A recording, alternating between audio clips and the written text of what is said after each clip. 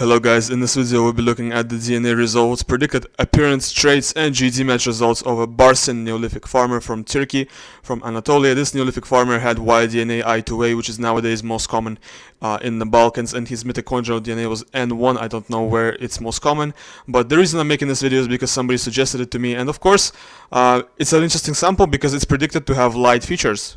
YSEC actually predicts this individual to have blonde hair and blue eyes at a very high percentage likelihood of blonde hair, like extremely high likelihood of blue eyes too. But that's because YSEC only really looks at one variation to determine hair and eye color, and it's the variation BH2 variation. And this individual had two derived variants in BH2. However, he probably did not have blonde hair, did not have blue eyes. In fact, Snipper3 predicts him to have brown eyes, black hair, and white skin, and my tool also predicts him to have brown eyes and black hair. That's because he did not have the BH1 mutation. It's kind of interesting, right? How do you have the BH2 mutation but not the BH1? Because, I mean, it is literally a linked region. How do you have this mutation without having the other? I don't understand this, because I've never seen somebody have two derived variants in BH2 without having any in BH1. That's just a very surprising genotype. According to his genotype in DRD2's Pro-Frenetin Pro variant, he was a no-go learner with the decreased risk of schizophrenia, which is kind of very stereotypically European genotype, and he was a warrior, which is a stereotypically non-European genotype, which is kind of interesting.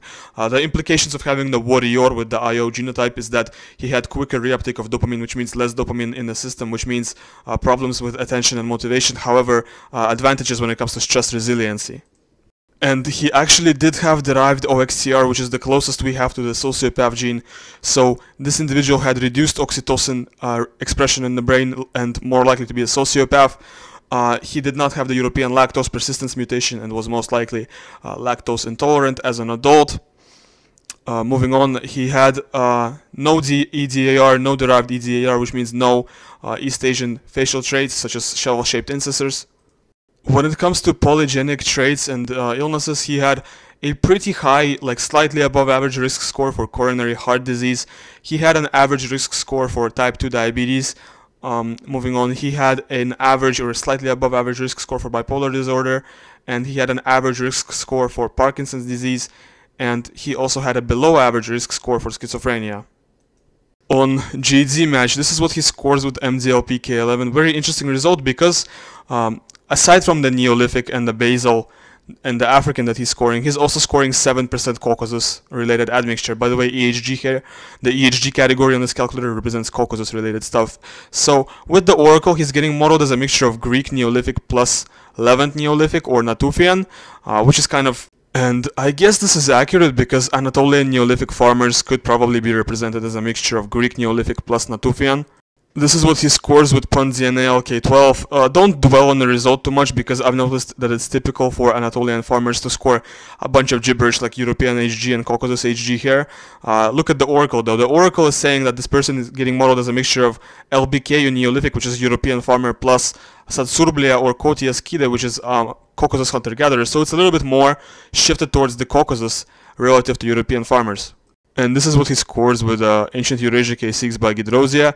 Now, I think that the Western European hunter-gatherer as a group here is not meant to represent actual Western European hunter-gatherers, guys, because I think it's meant to represent some kind of a Northern European genetic drift, because Northern Europeans score way too much of this category, like 60% plus. And he's closest with the Oracle to Anatolian Neolithic, which is not so surprising. But what is surprising is the mixed mode population sharing, where take a look at line 8, which is modeling him as a mixture of Anatolian Neolithic plus Tajik. And Tajiks are much more ancient North Eurasian than obviously Anatolian Neolithic reference here. And line 18, which is Anatolian Neolithic plus Afontova Gara 3. So clearly he's a little bit more shifted towards ancient North Eurasians than the reference for Anatolian Neolithic on this calculator.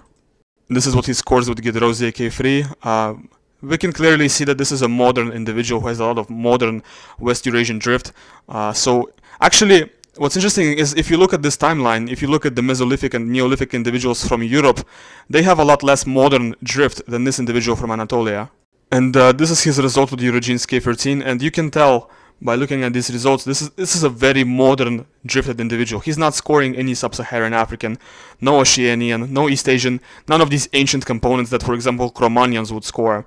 And with the oracle, he's getting modeled as a mixture of Sardinian plus Yemenite Jewish, or Sardinian plus Lebanese, basically a mixture of something from Sardinia plus Eastern Mediterranean region. This is the final calculator I'm going to show you guys, but it's also a very interesting calculator, MDLP World Ancient Roots K10.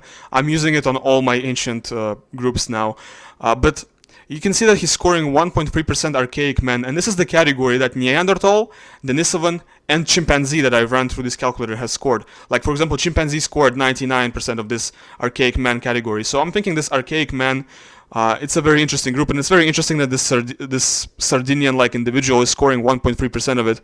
So maybe this is like 1.3% of Neanderthal admixture. I'm not sure how to interpret this.